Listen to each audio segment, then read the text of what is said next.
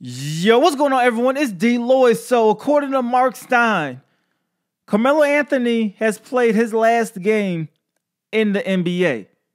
Now, my opinion on the situation, something that we said earlier when we knew Carmelo Anthony wasn't going to be playing for the Rockets no more, that they agreed to kind of go their separate ways. We knew that he wasn't going to be flat out released or waived by the Houston Rockets. They want to hold on to him, see if they can make a trade. But what Marc Sein is reporting, and the reason why he believes Melo has played his final game, is that there really hasn't been a lot of interest for Carmelo Anthony.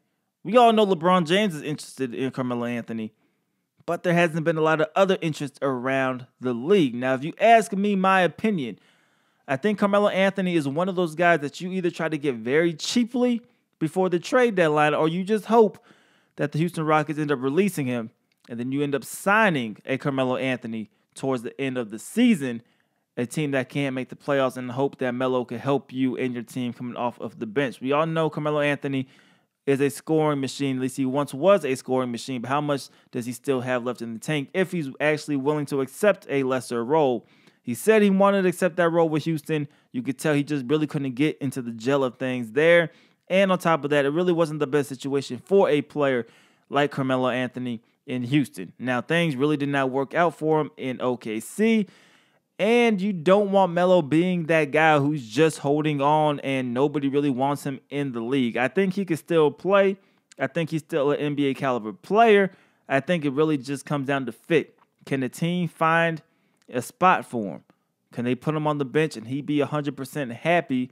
And can he be able to get things going? Because what we did see when he came off of the bench is that it takes him a while to get into the flow of the game. And when you're a guy coming off of the bench, you don't have that time to get into the flow of the game. You're expected to really have a switch. As soon as you come on, you got to turn on. You got to be able to go. And it looked like he kind of lacked that a little bit, at least in Houston. It looked like he lacked that a little bit. I would love to see Carmelo Anthony get another opportunity this season in the NBA. I'm just not quite sure where things stand. There hasn't been a lot of talk regarding Carmelo Anthony, and according to Marc Sein, there really just hasn't been a lot of interest in trying to trade for Carmelo Anthony throughout the league. But you guys let me know how you guys feel about this in the comment section below.